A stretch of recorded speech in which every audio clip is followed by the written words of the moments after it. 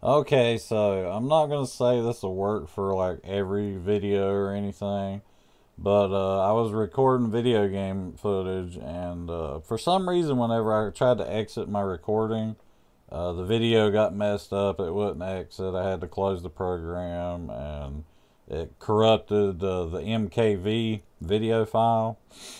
And I was looking around online for like video repair tools, but a lot of them are just like stupid, ridiculous high. There's really no free ones that work.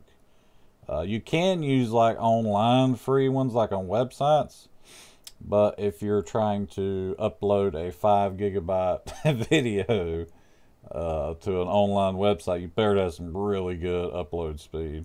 So I played around with it for a while, trying to figure out how in the world I could fix my video.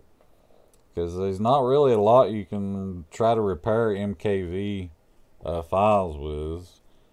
So I tried openshot video editor first. I throwed it in the video editor, just set it to 720p or whatever, exported it as a MP4, and most of the video worked then.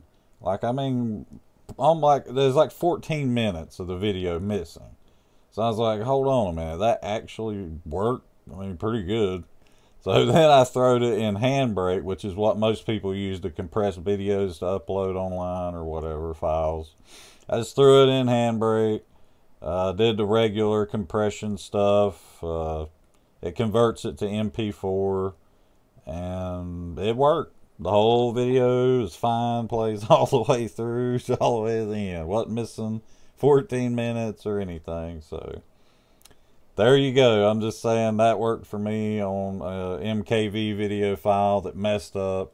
It might help anybody out there, that doesn't want to pay like 40, 50, 60, 70, $80 for a tool to repair a video that you don't even really know if it'll repair it or not.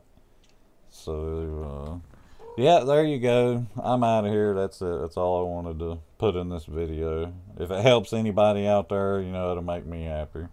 Because I'm really happy I got my video back. It was like an hour and 14 minutes of gameplay. That would have been really hard to get back. So, there you go later.